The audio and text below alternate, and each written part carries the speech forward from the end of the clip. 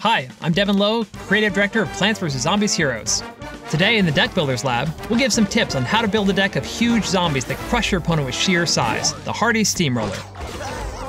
Start with a classic Conehead. He only costs 2 brains, and his armored hat makes him tough to take down, so he's good at defending early.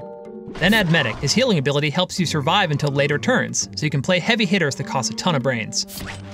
Night of the Living Dead has huge stats and armor 2, making him nearly impossible for plants to outfight. Once you got the hang of it, you can use cards in the premium set to make your late-game Hearty deck even better. Zombie King can promote your humble Coneheads into more Nights of the Living Dead. All-Star Zombie has Frenzy, so plants in his way don't even slow him down. And once you have Undying Pharaoh, you literally can't be defeated unless the plants can take the Pharaoh down first.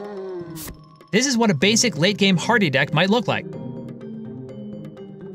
And here's a totally amped Hearty deck. So that's the Hearty Steamroller. Enjoy demolishing plants with enormous zombies. I'll see you on the lawn.